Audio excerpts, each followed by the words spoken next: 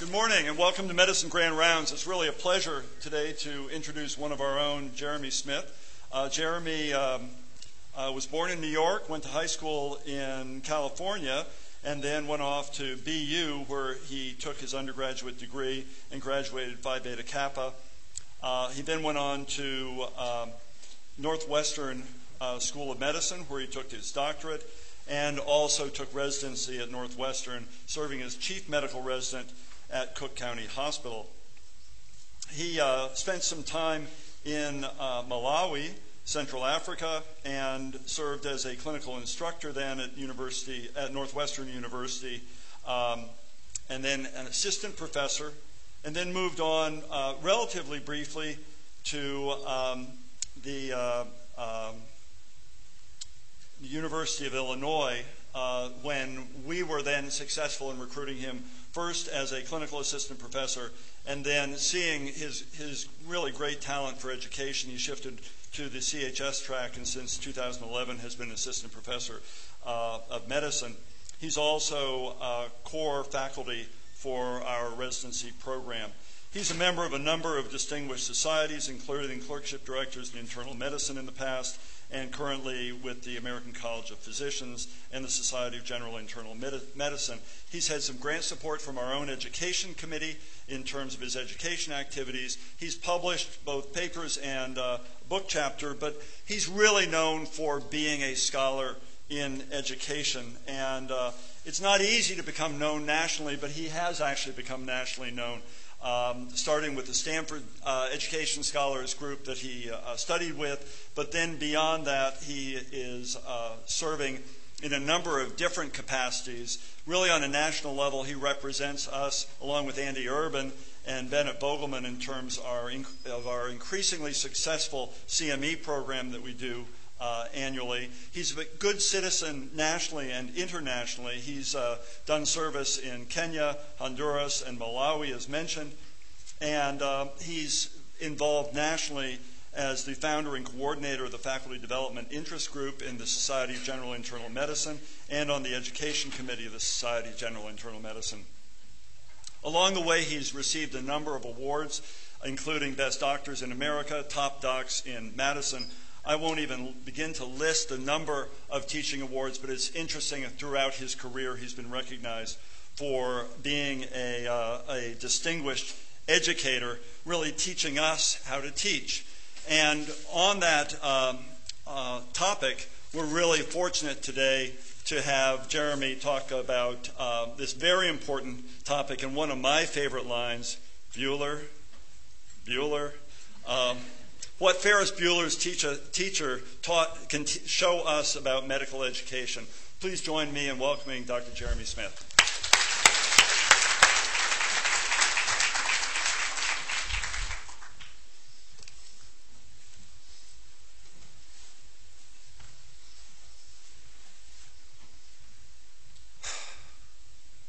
Name the single greatest living public speaker.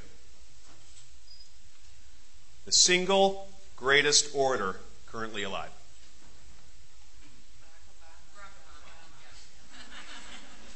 Barack Obama? Bill Clinton? Anyone else? Okay. Move to the head of the class. In 2012, Barack Obama was locked in a tight re-election campaign against Mitt Romney. And at the Democratic National Convention that year, ex-President Bill Clinton delivered what some political pundits believe is one of the greatest political speeches ever given. In fact, there are political analysts who believe that the reason Barack Obama got re-elected was because Bill Clinton moved the needle with this speech. So let's watch the master in action.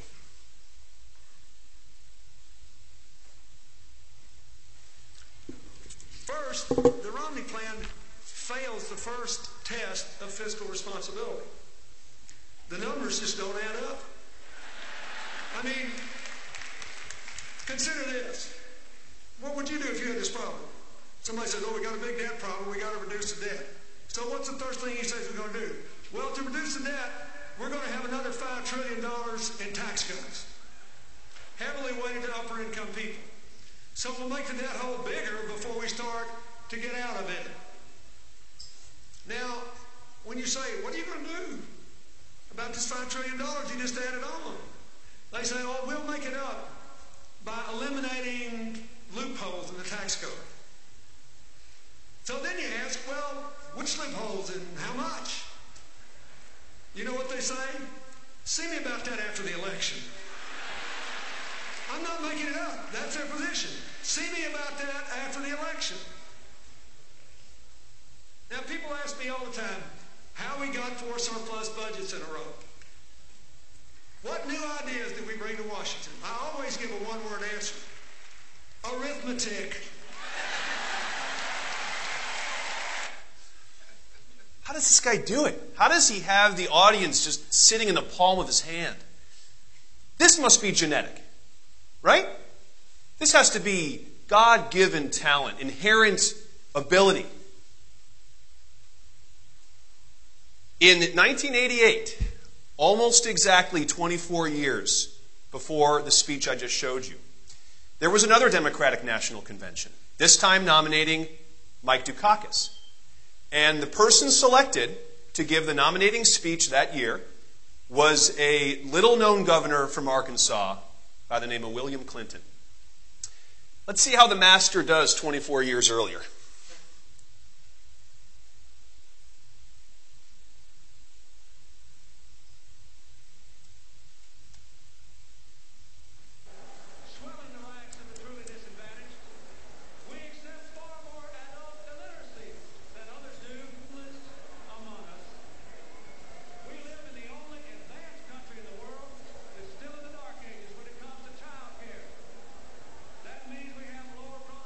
Not exactly holding them in the palm of his hand, is he?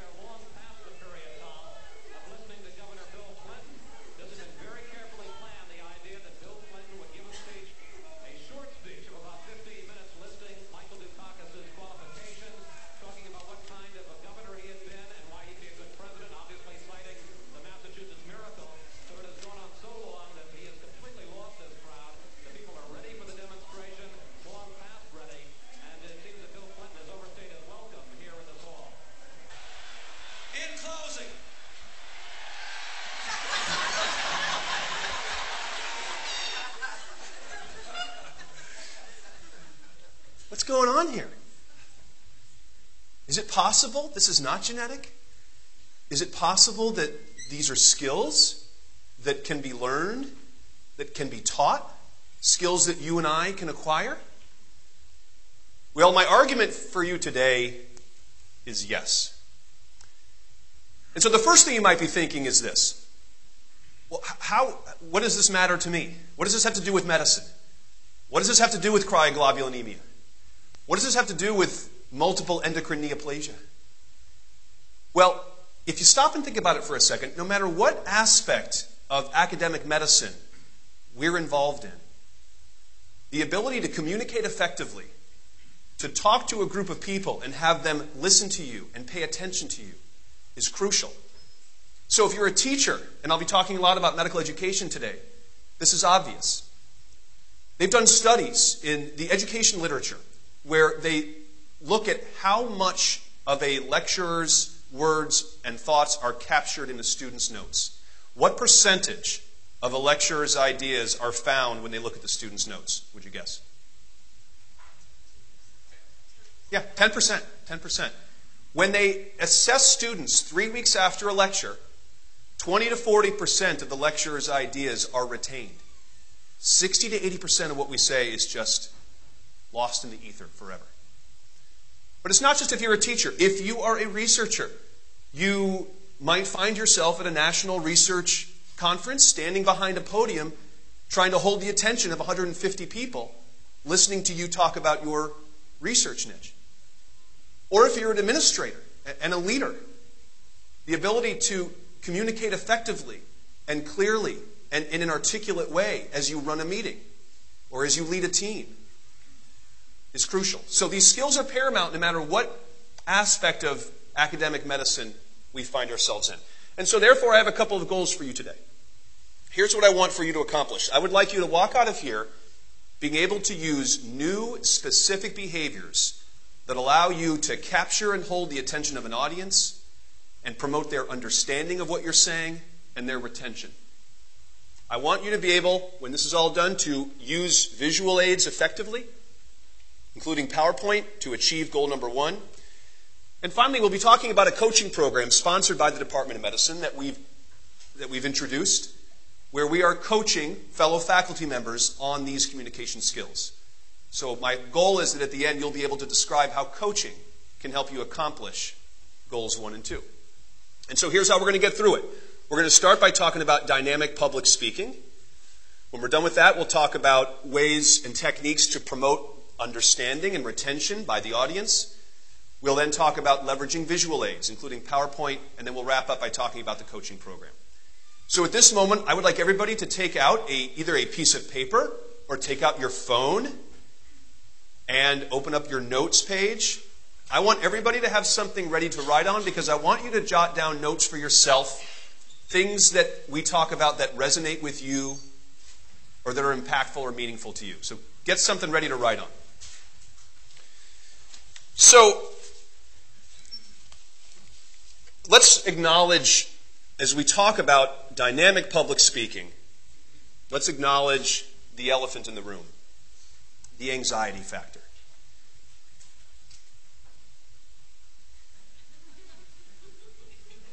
Right? The human brain is an amazing organ. It starts working the moment you're born, and it never stops until the moment you get up to speak in front of a group of people.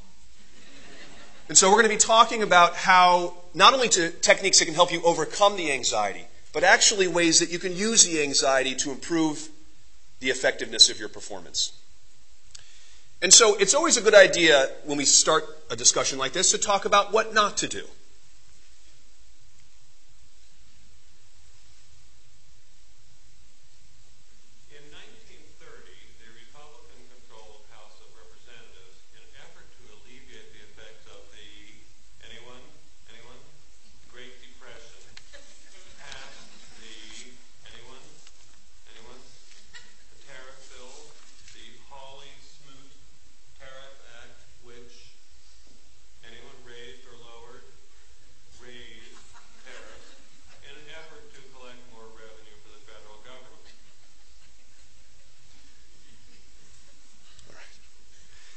So it's probably a given that expressiveness is one of the premier qualities when you're speaking in public. The expressiveness of a teacher has been found in the education literature to correlate with student ratings of teachers. That may not be a surprise to you. But the expressiveness of the teacher has also been found to correlate with student test scores. So there's something about it that actually can improve and enhance learning. Which profession out there has, you think, the best, most talented public speakers?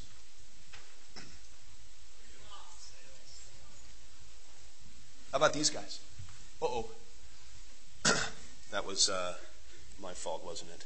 No, not at all. Okay.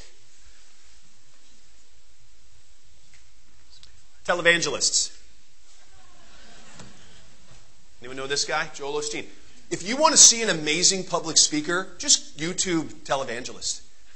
Do you know where this is? Dodger Stadium. 80,000 people hanging on his every word. What are these guys doing that's so engaging that people are in 10, 20,000 seat auditoriums listening to every single thing they're saying? So let's break it down. We'll start by something called a POW statement. So a POW statement is defined as the first words that come out of your mouth. when you start speaking. And a POW statement is something engaging, something grabby, something catchy. So it can be a factoid, an interesting factoid. It can be a story. It can be, in the world of medicine, it can be a case. It can be a question. The first thing I said when I came out here, name the single greatest living public speaker. An example of not a POW statement would be, thank you for the great introduction. That was really kind. We're going to talk today about bunion disease, and I hope to share with you all the exciting aspects of bunions and the different intricate ways that... So the purpose of a POW statement is to get people to do a double take. That's what you want. You want everyone in the audience to sort of do one of those. What's going on up there? This sounds interesting. And the fact that they think that there may be something interesting and unusual about to happen. Magazine writers know this. If you read a magazine article or a newspaper article, the first sentence is often something very catchy, right? So the same concept applies here. Let's talk about eye contact. So the thing that's so interesting to me about this is that what you do with your eyes is almost always happening unconsciously. And part of what I do for my work here is watch small group teachers. And it's amazing to me when I watch and pay attention what people are doing with their eyes. You would not imagine having a dinner party and not looking at everybody evenly. And think about how it makes you feel when someone doesn't make eye contact with you. And yet the eye contact from teachers in small groups is almost always uneven. And by the way, I'm guilty of this too. I'm not innocent. But it's happening under the radar. We're not aware of it. And which type of student do you think is the most likely to get the least eye contact from the teacher? Which type of student? The ones who are disengaged. The ones who are not as interested. The ones who need our attention the most. And who are the ones we're looking at? The bright-eyed, bushy-tailed gunners. Right? The ones who need us the least. And so the key here is just making yourself conscious of it, making yourself aware of it. When you become mindful of what you're doing with your eyes, and that's a bit of a challenge because our mental bandwidth is completely taken up by thinking about what we're doing next, right? What we're going to say next, what we're teaching about. But if you can open up a little bit and think about what are my eyes doing, number one, you will immediately recognize you're not being even. And number two, you can fix it. So what about in a large group setting, like a big didactic format like this? Well, there are different techniques you can use. One is to look at one person as you make one point. And then as you move to the next point, you might look at somebody else. And then as you make a third point, you look at someone else in the eye. That's option A. Another option is to divide the room into thirds. And as you start a point, you might look at this part of the audience. And as you move on to your next point, you might look over here. And you might finish by looking over here. One thing you might not want to do is the old look out at the horizon trick. I'm not looking at anybody right now, but I am going to see if the sun rises or sets. Okay? Or you might also consider avoiding this. This is I'm narrating a slideshow. And how's my back look? Do I have anything up here? Is this okay? And maybe turn around occasionally. Ideally, you want to be looking at the audience, and you want them to be looking at you. One good measure of how effective you're doing is to look at the eyes of the audience and how many of them are on you and how many are on the screen or on their phones. Right? So that's eye contact. Now, what do we do with these things? These are as soon as you start thinking about this, it becomes very awkward. Right? So there's the fig leaf approach that you could try. Right? Or there's the approach of, just in case Rocky Balboa comes in here, I'm protecting my ribs, so I'm safe from that. There really never is anybody who can show us something like this more effectively than Will Ferrell. And so Will Ferrell here is Ricky Bobby, the race car driver, getting his first ever television interview. And he'll show us something about what to do with our hands.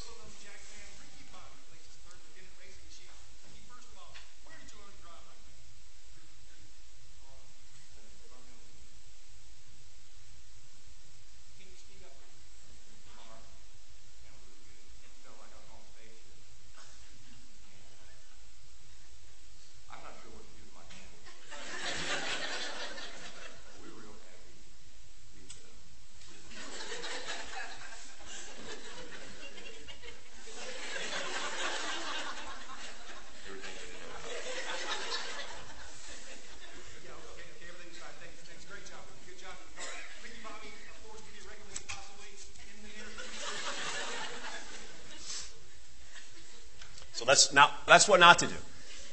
But it is true that the more energy you can put into your gestures, the more expressive you can come across, the more dynamic you come across. So let's talk about this. So the podium is very safe. I feel protected. I'm safe. I have my little castle here, and it feels very comfortable. And it took me, I'm not kidding, years, actually, before I could do this. I'm still touching it. It's here if I need it. I'm not far away. But now you can see the rest of my body. And then it took me another few years to do something which took a lot of courage. And that's this. This is scary. And yet I want you to appreciate the difference between what you're seeing now and the atmosphere and the environment and what I'm doing now. And I'm not trying to imply that you should never speak behind a podium. Sometimes that's just the way it is, and sometimes you feel more comfortable, and that's okay. I would just make the case that it's a challenge when people cannot see 2/3 of your body. And so that just means if you're going to do this, okay, but then you have to be that much more expressive with your face and with your voice and with your hands. And there are some speakers where for 50 minutes, the only thing moving is their lips. And that is a huge challenge to ask people to pay attention for 50 minutes if the only thing moving are your lips and your tongue. But that's it. And so physical movement is part of what can increase the expressiveness. And then there's a concept that I want to introduce to you that comes from the social psychology world. Public space, social space, personal space, intimate space. Okay? Public space is the space we have between us right now, or maybe on a street. Social space would be the space between people if they're having a group discussion at a cocktail party. That's social space. Personal space is a one-on-one conversation. And then intimate space is space between two people that you would only get to if you were intimate with some person. The reason this is relevant to what we're talking about is if you, as a speaker, can move the group from public space to social space, you will increase their engagement. It is hard to not pay attention and be engaged when you're in the middle of social space. So you will sometimes see speakers actually come out into the audience like this. And that's why they're doing it. That's the function. None of you guys can look at your phones right now, right? Wouldn't that feel very awkward to you and uncomfortable? Because you're in social space. All right? And so I am not necessarily recommending that at your next research conference you come down off the podium, walk into the aisle and say, so we didn't choose to do the Cox proportional hazards model because we thought we would do that with the next study. People would think you were weird. Right? But I am saying this. If you are not constantly thinking about what you can do as a speaker to counteract the natural human decrement in attention, and it is natural and human. If you're not doing everything you can to counteract the natural human decrement in attention, then you're not being as effective a speaker as you can be. That's the idea. All right, let's talk about non-words. What are non-words? Non-words are, so basically, these are space fillers. Okay, space fillers. This is something else that's happening totally unconsciously. So a lot of this stuff I learned by going to a training program in public speaking that was actually held for business people. And the people who ran the course you did a lot of public speaking in front of the group, of course, as part of the training. They would snap every time you said, Every time you said, they would snap their fingers. And they were ruthless. They didn't just do it during the sessions. We would be sitting at lunch on break, and I'd be saying, so I'm from Madison. I have very disconcerting. It immediately extinguishes the behavior, though. And so you become aware of it right away. When you think about it, you realize how much you do it, and you can stop doing it if you're aware of it. But it's hard. It's very hard to do. It's actually very difficult. What is the etiology of non-words? What is the cause of this? It's because we're thinking about what we're going to say next, and we don't want any space. The space feels uncomfortable. So one of the solutions is practicing out loud. So when you are running through your talk, It's not enough to just say, okay, I'm going to talk about this, and then, yeah, I'll talk about that. Okay, then I'm going to talk about this. I'm saying you want to say out loud the words that you're going to say in the order you're going to say them. And if you actually practice the syntax of what you're going to say over and over again, you have less of your brain occupied with thinking about what am I going to say next, and then you have to do less space filling. But the other part of it is, even if sometimes you do have to pause, be comfortable with the pause. That's very hard to do. And yet pauses can be very powerful. When you pause, everybody pays attention. And so I want to show you one more video of an extremely effective use of this technique of pausing. And I want you to just get a feeling of how it feels to you as a listener as you listen to the pauses here.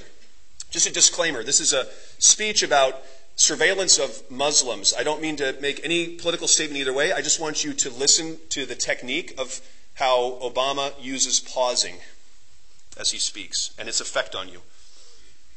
Where does this stop? The Orlando killer, one of the San Bernardino killers, the Fort Hood killer, they were all U.S. citizens. Are we going to start treating all Muslim Americans differently?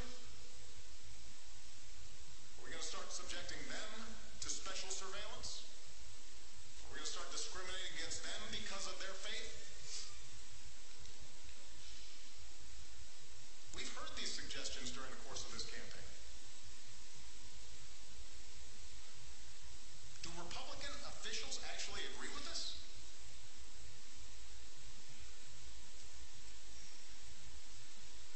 Because that's not the America we want. These are very long pauses. And you can feel how it felt to you. You can't not listen.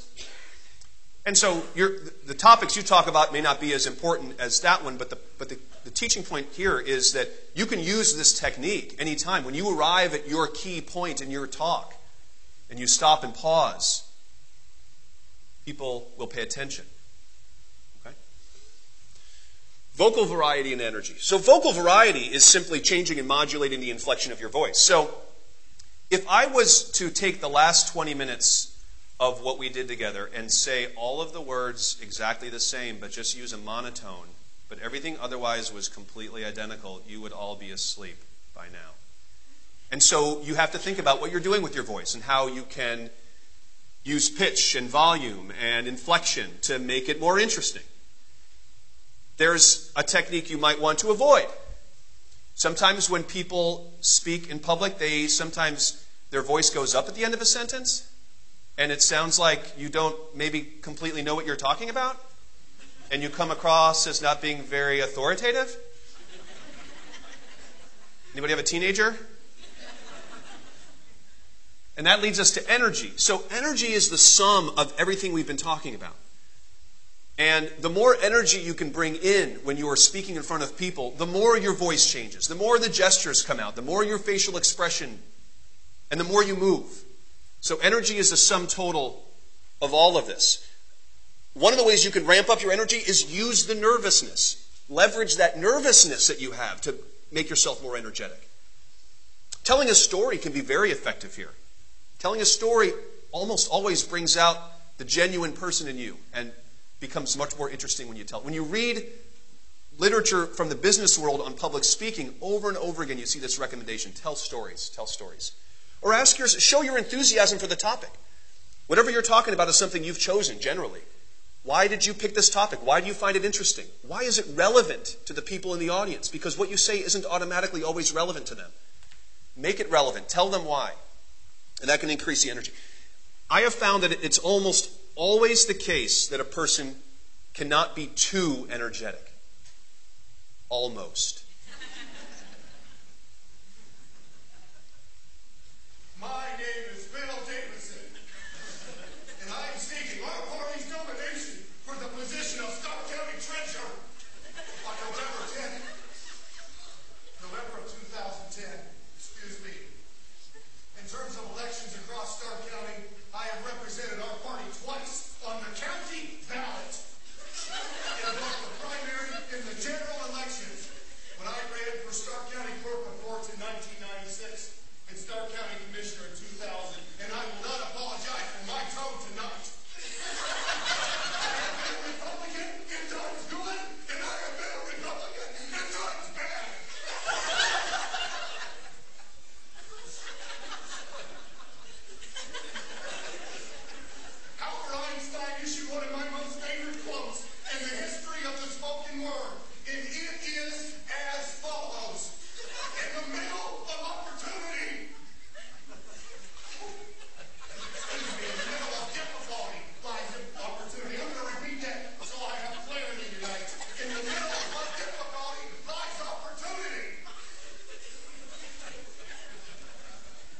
Don't do this.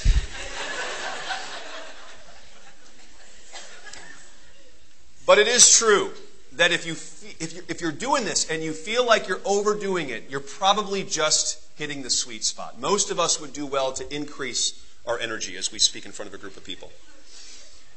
And so the final point to make about dynamic public speaking is thinking about the physical environment. Where are the seats? If you're in a small group setting, are there lines of sight between you and everybody you're talking to? How are the seats arranged? What's happening with the lighting? It's been my experience that, generally speaking, people like to turn the lights down lower than they need to be. And you as a speaker are constantly fighting the zone out factor anyway. You're constantly battling the urge to just pull out the phone. And when the lights go down, that becomes easier. And most of my slides you've been able to see, even though the lights are turned up front here. And so my advice is usually turning up the lights will improve the atmosphere and make it more engaging. And usually you don't pay too much of a price with your slides like we often think we will. So we've talked about dynamic public speaking. Let's talk about techniques that can help you help your audience better understand what you're saying and retain what you're saying. Understanding and retention. And so we'll start by talking about emphasis. These are techniques that help you emphasize your key points. And this is all about retention. This is all about helping your learners in 4 weeks remember your key point. And the first one is cueing the important point. This is a very simple behavior. If you remember nothing else from our hour today, it's this. Or this is the most important thing I'm going to say all day. Or, okay, now pay attention to this. Anything like that. Anything like that is cueing your important point. And when you do that, everybody listens. Very briefly, but they listen. When you change the quality and speed of your voice, that can get people to key in on what you're saying. So if you were about to arrive at a very important point that you want to make to your group, when you slow down your voice, people listen. And my own goal is that the people I'm talking to are sick of the point that I'm making. If I have not bludgeoned them over the head at least 10 times with my take-home point, then I've not been as effective as I could be. So this is the purpose of a take-home point. It's not to bring up something new. The only purpose of a take-home point is that repetition is the key to retention. Repetition is the key to retention. And then there's this concept called active learning. The best way, I think, to explain this is to compare it to the opposite, passive learning. Passive learning is what you're doing right now. You're silent. You're just listening. And I am banking on somehow holding your attention for 50 minutes while you sit there and do nothing but just look. That's a challenge. Active learning is where you have your learners engage with the material. They interact with it. They work with it. They reformulate it. And there are several ways to do this, and I'm going to show you just one because of the limitation of time, and that's an audience response system. And this is a terrific technique to create active learning. So raise your hands now if you have used one of the clickers. You know they've passed out the clickers and you hit A, B, C, D to answer the question?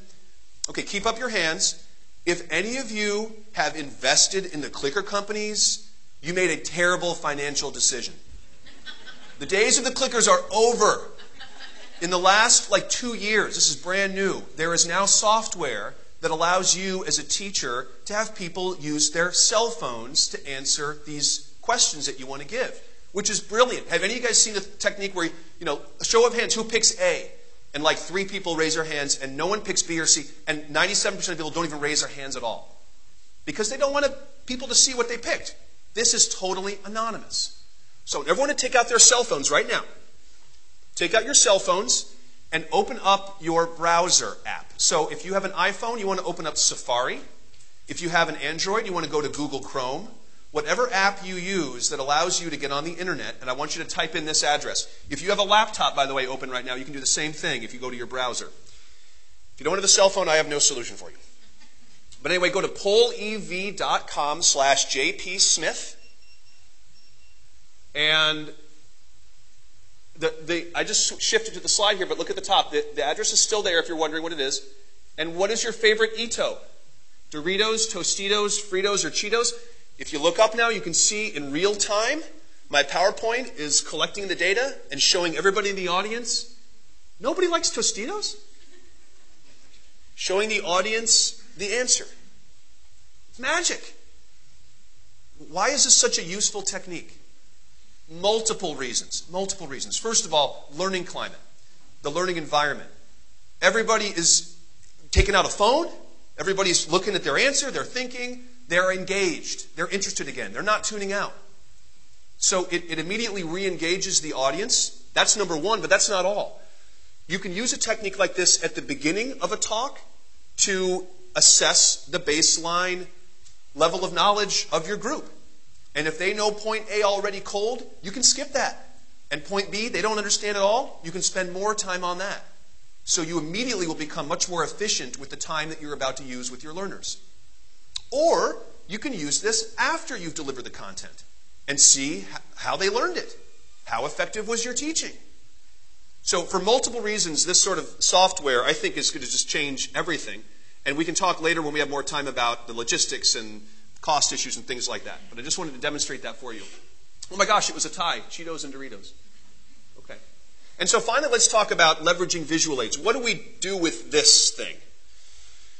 And if there's one point that I want you to remember from everything we say about this, it is this. You are the speaker. You are the speaker. You are not there to interpret the slides. The slides are there to interpret you. This is not a slideshow that you are narrating. You want people to be looking at you and listening to you. And the function of the visual aid is just to summarize what you said or show an image that captures what your point is. But you can gauge your success at this by looking at the eyes of the audience and seeing where they are. Not everything has to be on a slide. There is a reason that you've never seen this slide before. Okay? And so that leads us to the 7x7 rule. This is 7 bullets per slide, 7 words per bullet. 7 bullets per slide, people can do that usually. 7 words per bullet is very difficult. No, I can't get it to 7. I've got to have all 12 of these words here, otherwise it doesn't make sense. Yes, you can get it to 7. Yes, you can get it to 7. If you are, with your bullet, going over to the next line, stop. Shrink it. This is just reiterating the point that you don't want people to be reading what's on the screen. You want them to be listening to what you're saying and glancing at this to reiterate your point. People can attend to one of two things. They can listen to what you're saying and process that and understand it, or they can read what's on the screen and process and understand that. They cannot do both. Do not force them to make that choice. Some people will listen to you and ignore what you've worked on here, or some people will read and ignore what you say. We're trying to avoid this. This is my own talk. But this is the problem with this violating the 7x7 rule. This is very difficult. If you ever find yourself uttering the words, I'm really sorry, this is a really busy slide, I apologize. Anyone ever heard that? Next time that happens, go to your office and change the slide. Okay? B is for blank. This is just a little 30-second trick. When you are just about to arrive at a really key point in your talk and you want everyone to just pay attention for 3 seconds, just walk over and hit B. And PowerPoint, at least, it goes blank. When the screen goes black, it's an incredible phenomenon. All of the eyes immediately shift and look at your face. And you have them for like 3 seconds. Then they're gone again. B is for blank. Using images. So it is generally true that your visual aids will be more engaging if you have an image than text. And so anytime you're able to take a concept and use an image to make the point rather than text, it's going to be more dynamic and more engaging. So when I was talking about public speaking, and we talked about the physical environment, I showed you this. And I made some points about what to do and what to think about with regard to the physical environment, and you were looking at that picture. I could have done this. So it's very important that you pay attention to the physical environment. This does include lights and what the lights are doing. And if the lights are too far down, people will go to sleep. You should also pay attention to the seats. Okay? Versus making those same points with this. So, another example. So, there are 3 categories of inciting agents for hypersensitivity pneumonitis: birds and bird droppings, farm-related, and water-related, including hot tubs and ventilation. Or, I could say this: there are 3 categories of inciting agents for hypersensitivity pneumonitis.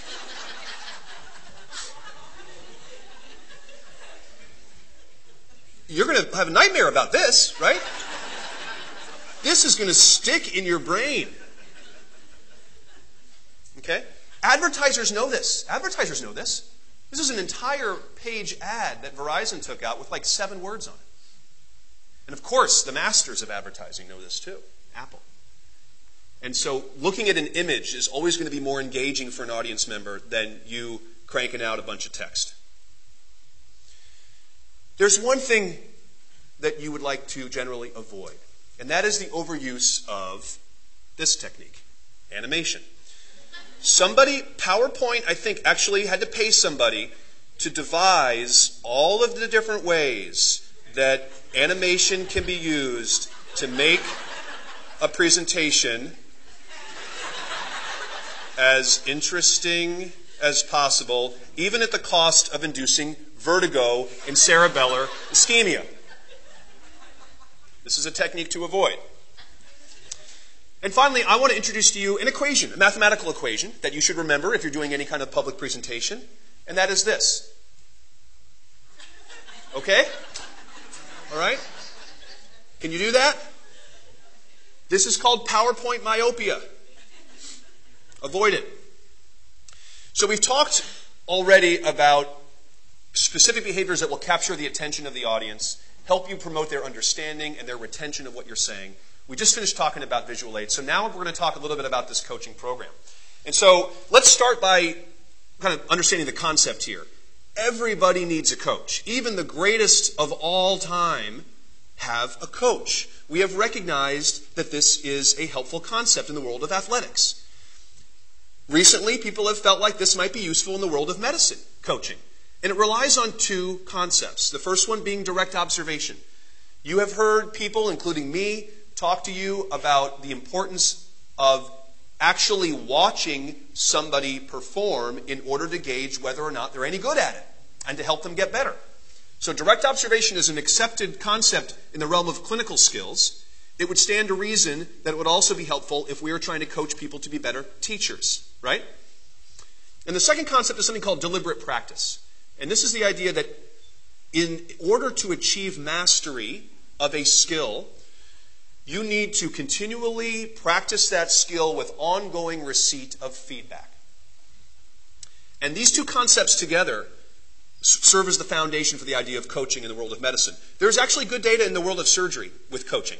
And there are actually people at this institution doing good work with that.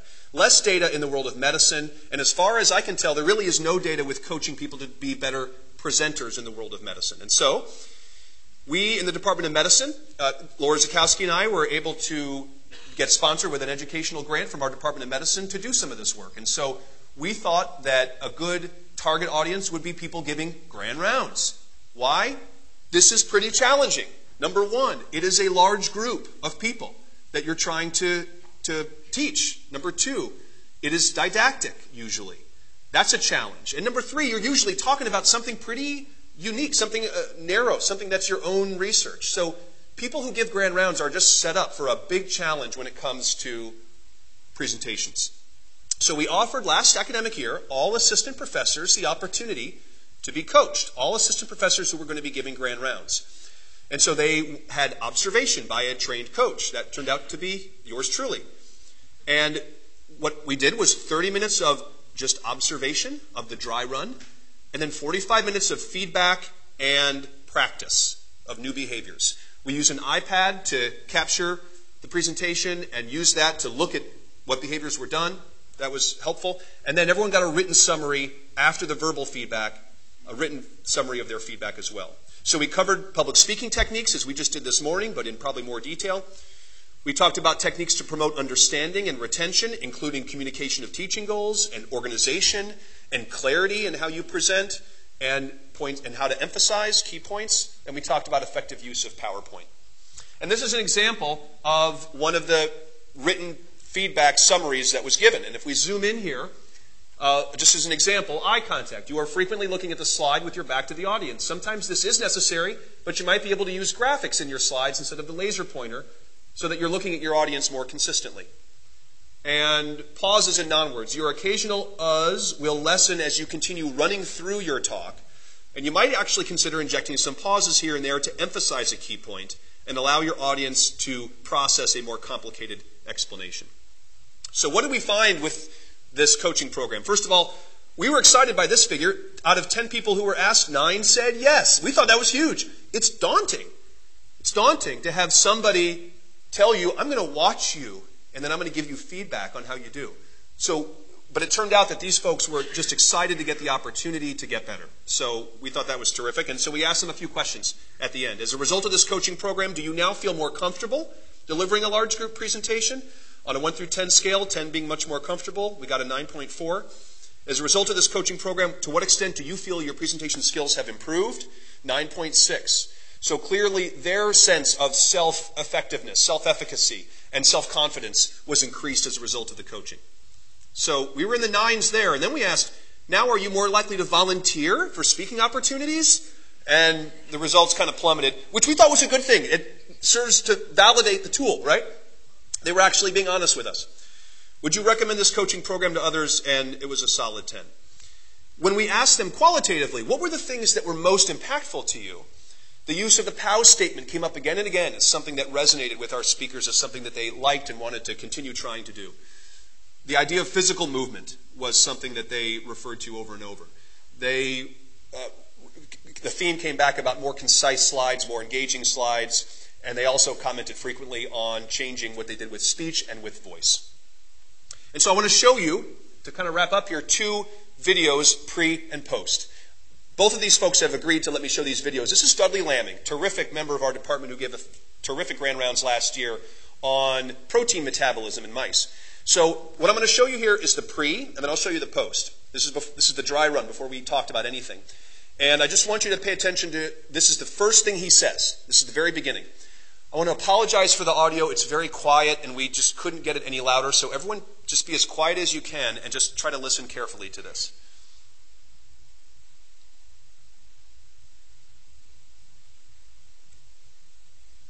Thank you for that great introduction. I'm going to tell you today about some of the work my lab was doing in trying to understand how different nutrients regulate both weight, obesity, as well as glycemic control in mice.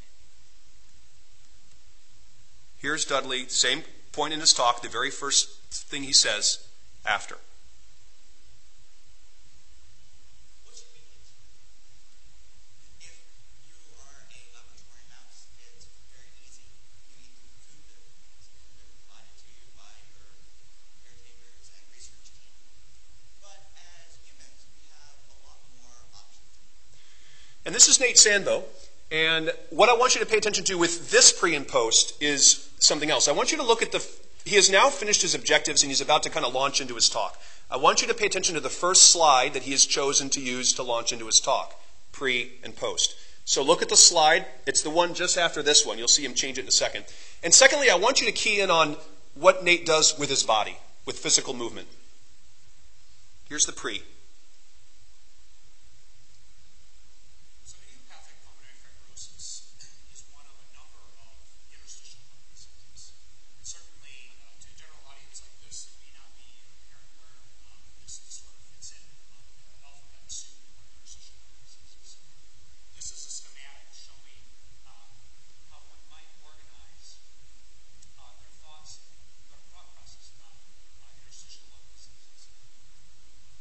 And this is Nate after. Same moment in the talk. So, wouldn't you be surprised if I told you that idiopathic pulmonary fibrosis kills as many people in the United States per year as automobile accidents? I think for non-pulmonologists out there, that might be a bit of a shocking statement, but it's true. Idiopathic pulmonary fibrosis shown here, maternity deaths per year of several common cancers and automobile accidents and idiopathic pulmonary fibrosis. You can see IPF falls somewhere in the So you can see what, and again, apologize for the audio on that, but you can see that we felt like we had made some improvements in people's presentation skills. And so we have some next steps. One of them is more robust evaluation data. That evaluation tool has the potential for a lot of bias, so we're working on better ways to compare the pre and post. We're also working on trying to create a cadre of people to enable peer coaching, so it's not just one person. In fact, we're just about to launch in the Division of General Internal Medicine a coaching program where some of our teachers are going to be teaching and learning from each other. That's just about to launch in GIM.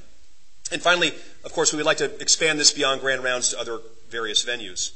So how do we avoid becoming Ferris Bueller's teacher? I want to take just the last 30 seconds here. I'd like everyone to, I told you to take out a piece of paper. I want everyone to jot down one thing that you want to do differently the next time you have to present based on everything you heard today.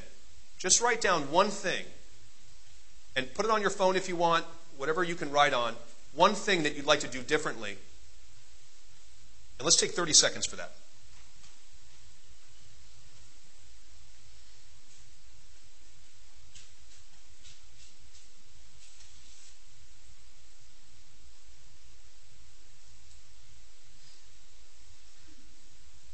Okay. And so if I'm being the best teacher I can be, I'm going to reiterate my goals to you one more time. Do you feel bludgeoned? I'm hoping you're walking out of here being able to use some new specific behaviors to help you capture the attention of an audience and help them understand you. Number 2, I'm hoping you're able to use visual aids now more effectively. And number 3, I hope you can understand and be able to maybe describe this coaching program we talked about. Oh my gosh, how did that sneak in there? Holy cow. I want to thank you all for your attention, and I'm happy to take any questions.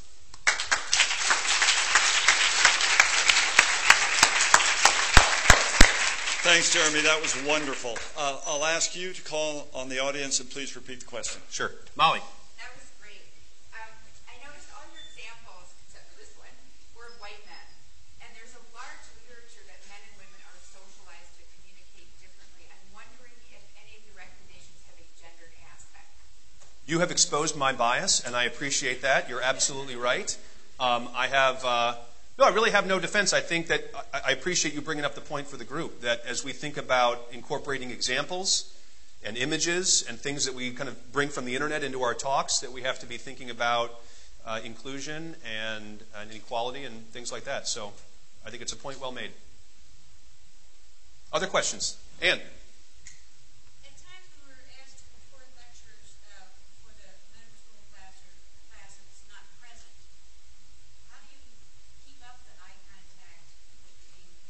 The question is, what do you do about when you're being asked, when they're just recording you and no one's there and it's going to be shown later to a group of people? And that, of course, presents a challenge for you because it's just difficult to maintain the energy when you just have a camera in front of you. And you're right, there's no one to make eye contact with. But I would argue that almost all the other behaviors that I put in those slides are still relevant. And in fact, I think you need to recognize that when someone's just going to be watching a video, you need to amp up even more your energy and your use of gestures, and your voice inflection, and everything you do to try to make it as engaging as possible. So the eye contact, no, but everything else I think still applies, and in fact has to be emphasized even more. Hey, Jeremy, can I build on that? I really like the comment you made about, or the emphasis you're putting on looking around the audience. And the fact that we kind of key in on the person who's keyed in on us. At the same time, as a speaker, there's nothing more disheartening than to have the person who's not at all keyed in. And you might say, well, that's the person you really want to focus on. But at the same time, as a speaker, I find myself losing energy and kind of needing to concentrate on someone who's looking my way. How do you adjust for that natural tendency in all of us? Right.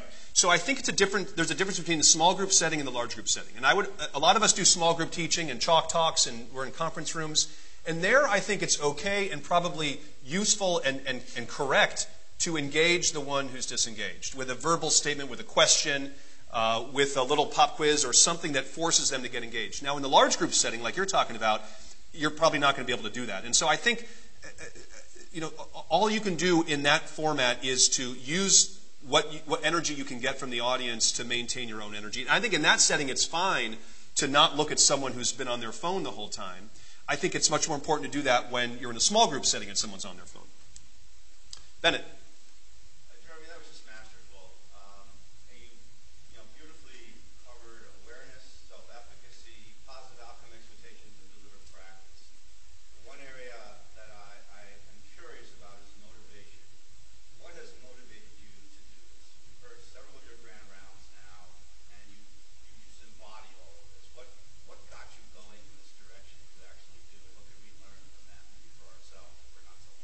Yeah, so the question is motivation, and why am I okay like standing up on a stage in front of people, which for a lot of people is terrifying. And I think some of it is probably, some of it's got to be kind of natural. I did plays and stuff when I was in high school, and I was used to being on stage, and I think that's part of it. But I think I would jump off that point by saying this.